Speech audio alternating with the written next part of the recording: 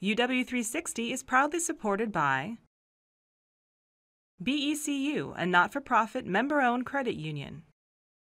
Pacific Office Automation, copy, print, workflow, and IT. Problem solved.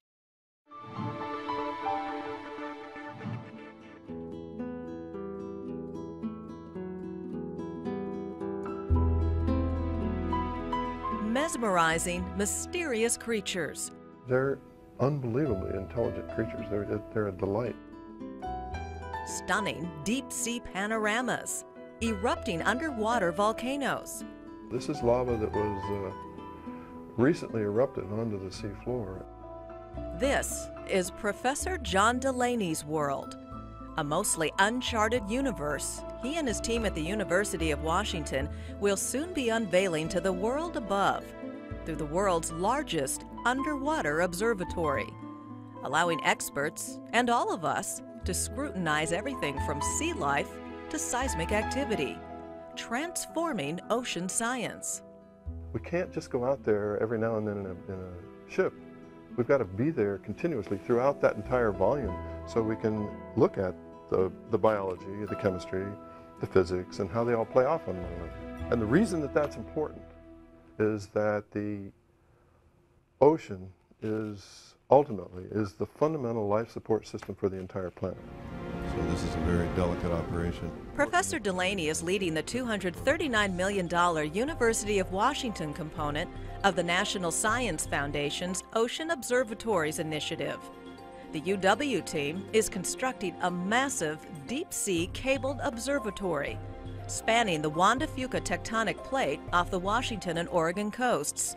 It will use remote-controlled instruments and fiber optic cables to almost instantly transmit round-the-clock, high-definition video and data from the seafloor to the internet, dramatically expanding and perhaps critically redefining our view of the ocean. And the problem is, even those who live near the ocean look out at it and they see a place to surf, a place to fish, a place where waves come in, storms come. But it's so much more than that. It's a gigantic four-dimensional engine that basically runs the stability of the planet. It has been a monumental project for the Professor of Oceanography and the University of Washington. UW scientists and engineers have spent years designing and rigorously testing the network and the instruments that will be deep underwater. The system will digitize all the data from those instruments and send it back to land via fiber optic cables. So this is part of the magic of what's going in the water. This has been stripped down. What you see at the top here are 4 fibers, each one of them capable of 100 gigabit per second bandwidth. Hundreds of miles of these cables have been laid on the seafloor off the Washington and Oregon coasts. And this summer, Delaney and his team will install thousands of feet of extension cables that will be connected later to instruments. Once connected, the system will begin transmitting video and many other types of information about the ocean. But whatever it is, if it's going on in that volume of the ocean, 500 by 500 kilometers on the side, off Washington and Oregon, it's going to be accessible to the public. The program was officially launched when federal funding arrived at the UW in 2009. But Professor Delaney began talking about it some 18 years earlier.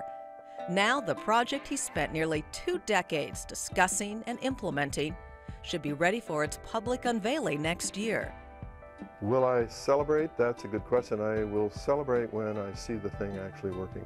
But mostly, I'll celebrate if 10 years from now, many groups are using this type of a system, where young people are getting excited about designing next generation and 2 generations out technologies to operate within the ocean so that we can learn how the ocean works. He passionately believes we cannot truly understand our world above, or for that matter, any world beyond, until we can comprehend this world below.